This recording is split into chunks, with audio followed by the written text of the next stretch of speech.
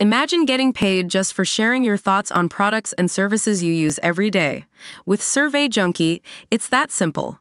Click on the link in the video description to discover how you can start earning today by taking surveys. Kelsey Stratford commanded attention in a red mini dress while attending the Steve Madden x Barfly Dubai launch event on Thursday. The TOWIE star, 23, displayed her toned curves in the bandeau number with bejeweled embellishments, which perfectly hugged her sizzling frame, and added silver strappy heels. She toted the glamorous look with a matching shimmery red clutch bag for the swanky night, and kept the jewelry to the minimum with a gold bracelet. Her blonde locks were styled and flawless as she smiled graciously posing inside the fashion event, also alongside another female pal. Kelsey was axed from The Only Way is Essex during a mass cull of cast members in 2021. She made the choice to quit show business altogether and train as a carer in a bid to help others.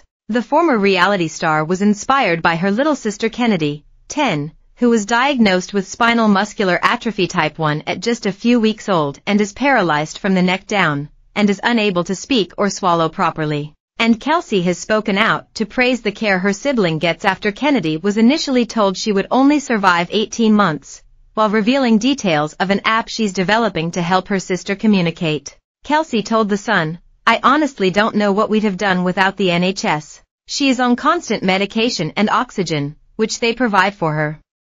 They do amazing work. Without them, we wouldn't have been able to care for Kennedy." About 1.6 million people in the UK carry the gene that causes spinal muscular atrophy, and 1 in every 10,000 babies is born with the condition. A baby born with spinal muscular atrophy type 1 is expected to die before their second birthday. Those who develop other types of the condition later in life often go on to have a normal life expectancy. Kennedy is routinely seen by the team at Great Ormond Street Children's Hospital but is treated elsewhere in emergencies. Every winter she ends up in intensive care, with Kelsey describing Kennedy's immune system as awful. She was on life support after contracting COVID-19, with Kelsey saying, "The NHS have been incredible to my family and kept Kennedy alive." Kelsey was 12 years old when her mother gave birth to Kennedy and her twin brother Carter. It was soon realized both babies were not progressing normally, which led to them both receiving a spinal muscular atrophy diagnosis. After 4 months, Carter died from the condition, with Kelsey's mother having to break the news to the older siblings. "I don't really talk about this part of it much, so it's really hard," said Kelsey.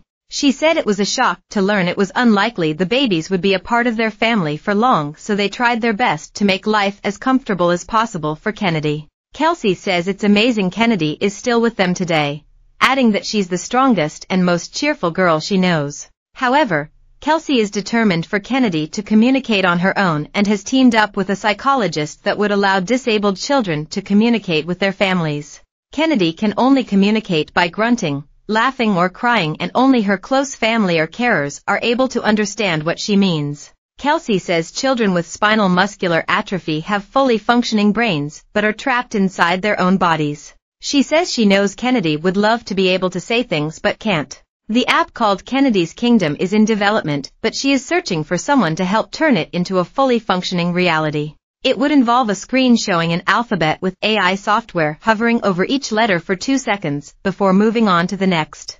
The user of the app would be able to select the letter by making a noise, and the letter would be dropped into a basket to later spell out the word.